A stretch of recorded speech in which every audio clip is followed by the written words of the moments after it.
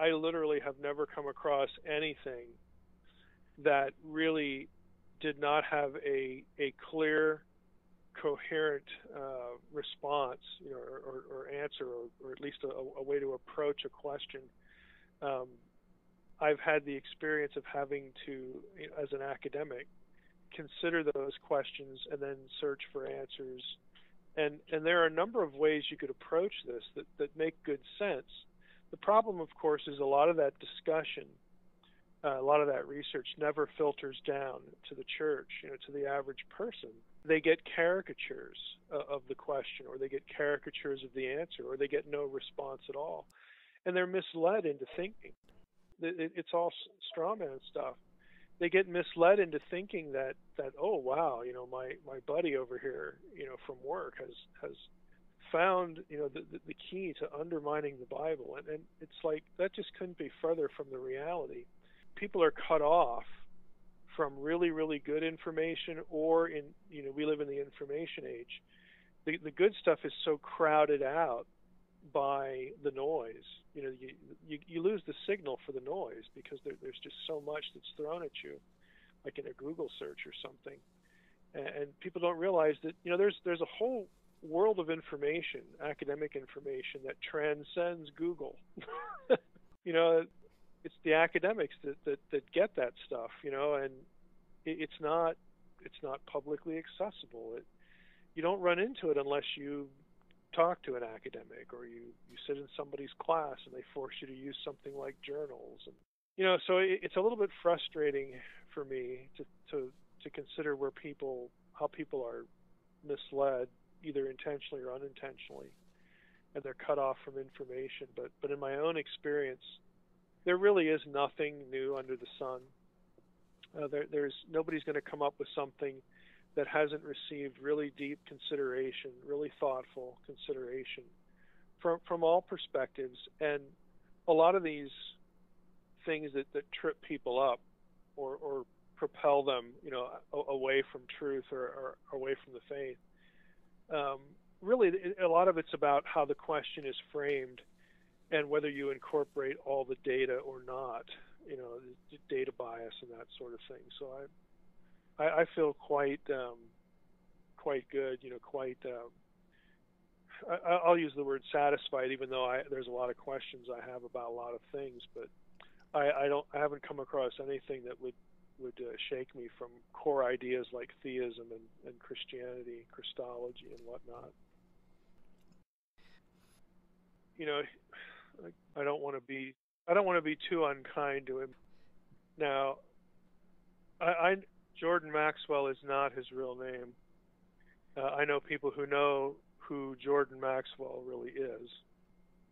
They don't think a whole lot of him as a person, but I'm going to stick to the research here.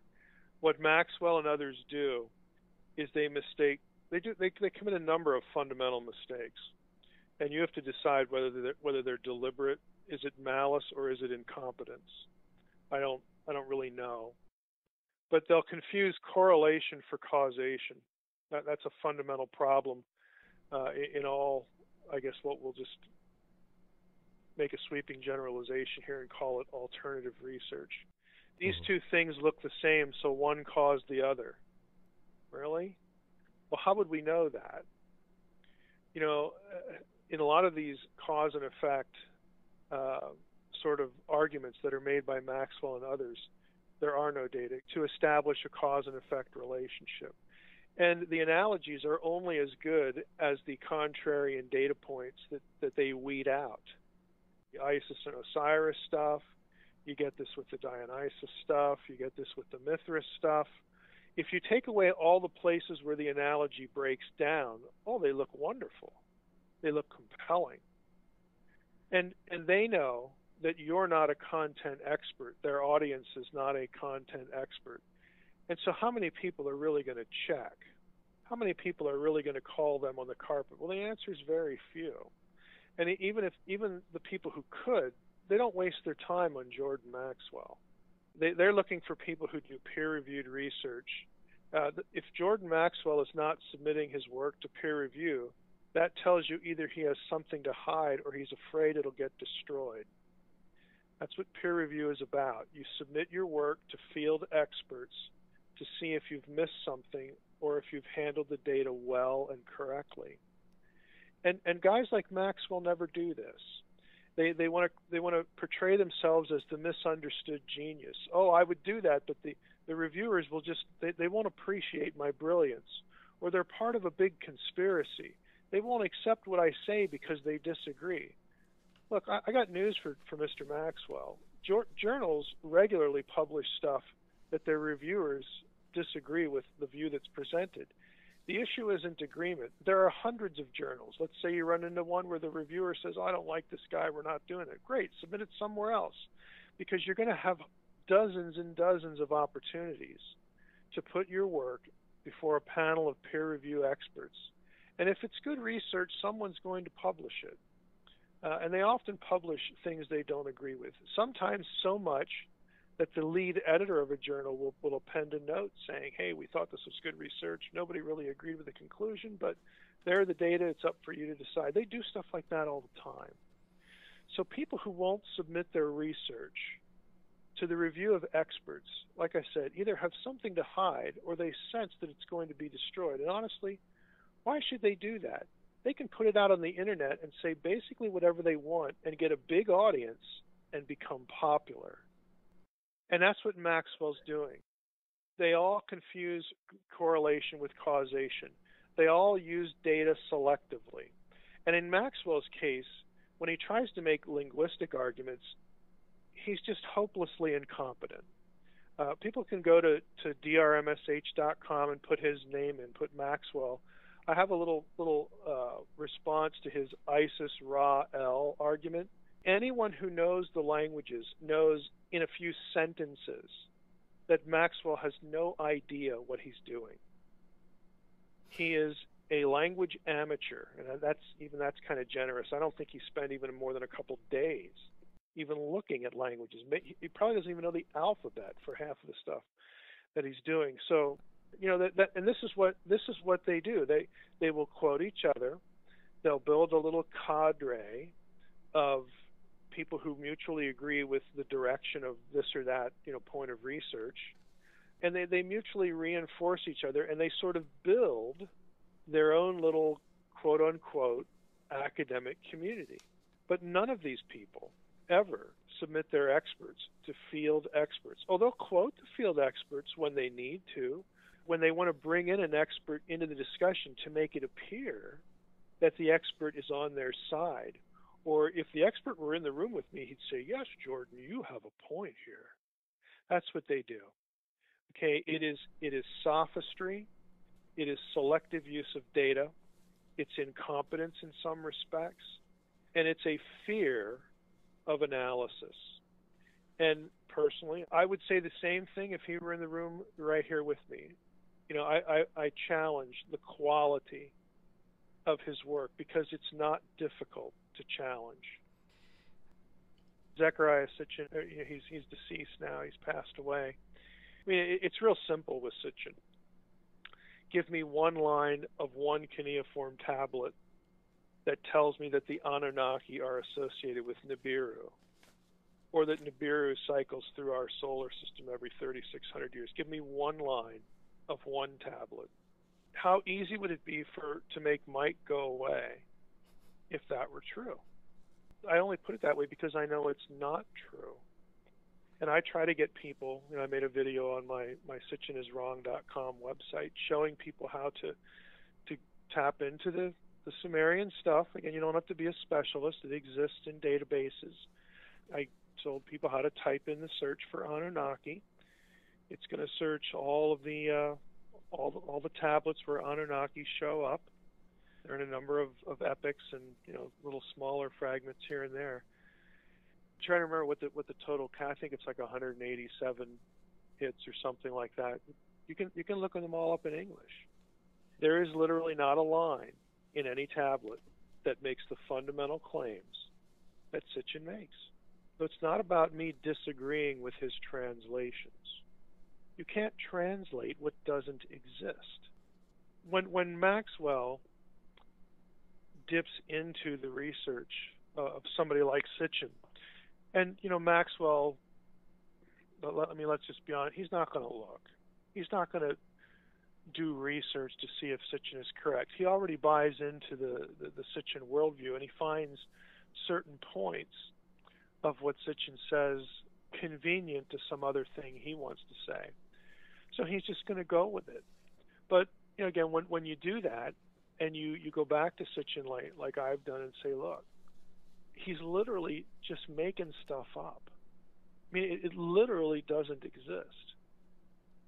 Then you've got a real problem. But again, who's going to do that?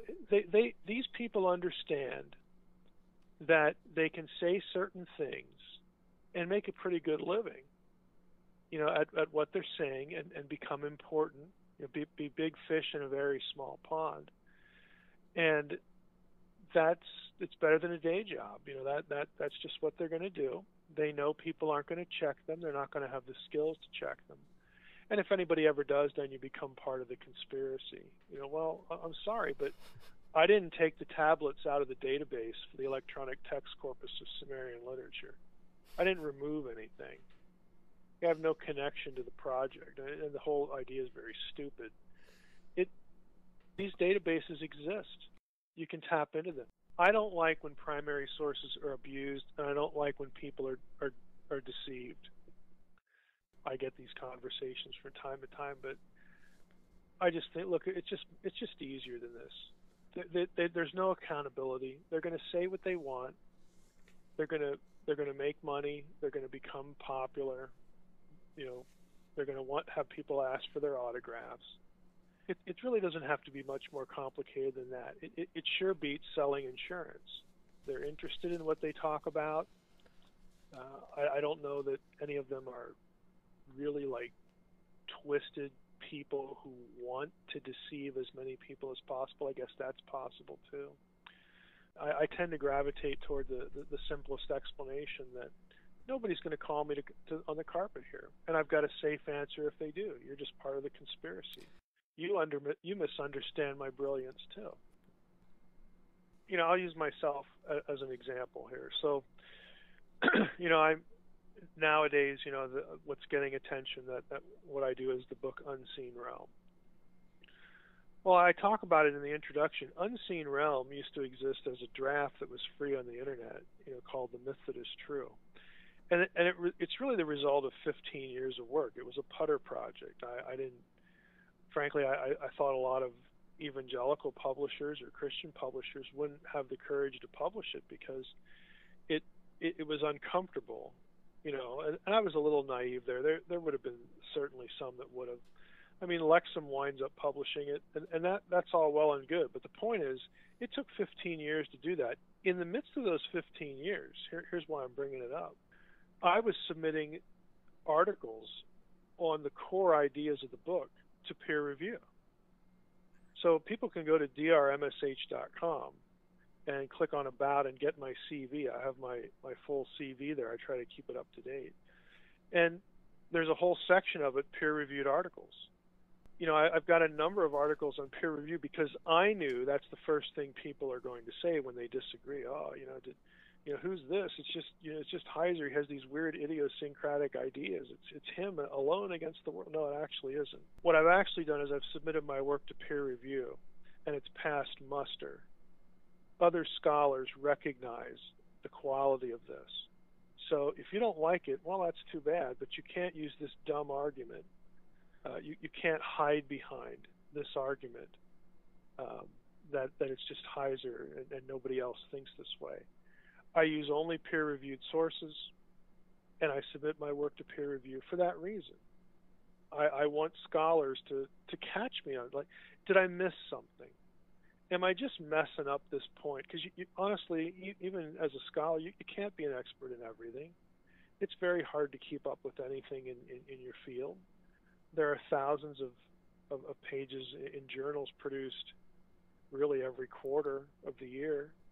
You got to land somewhere. You got to drill down. You got to develop some expertise. And again, even there, you submit your ideas to field experts, because if you did miss something that, and they'll just write back to you. You know, this is the way the process works. You'll get your manuscript back from a reviewer, and I've had things turned down that I had to resubmit. You know, it's like, well, you missed this, or this article just came out and it's not in your footnotes. You need to go back and read that and then interact with it. That's a good process. You know, it helps you to do the best job that you can. And if you're just, you know, headed off into some area that, you know, somebody just spots a really significant problem here, it actually saves you from the embarrassment of having something published and overlooking something important. That's what peer review is about. It's actually designed, yeah, it'll weed, you know, nonsense out, but at this level, when you're submitting work to a peer-reviewed journal, there are very few nutbags, you know, that are just doing this, or people just going out and being lone wolves. So they don't have to do a whole lot of that, but it's really designed to help you do the best job you can, and then not be sort of caught on the other end like you missed something. So it's a very positive process, even though it's sort of looked at like a winnowing agent. I mean, it does do that, but on the other side, it's very helpful because you just can't be an expert in everything.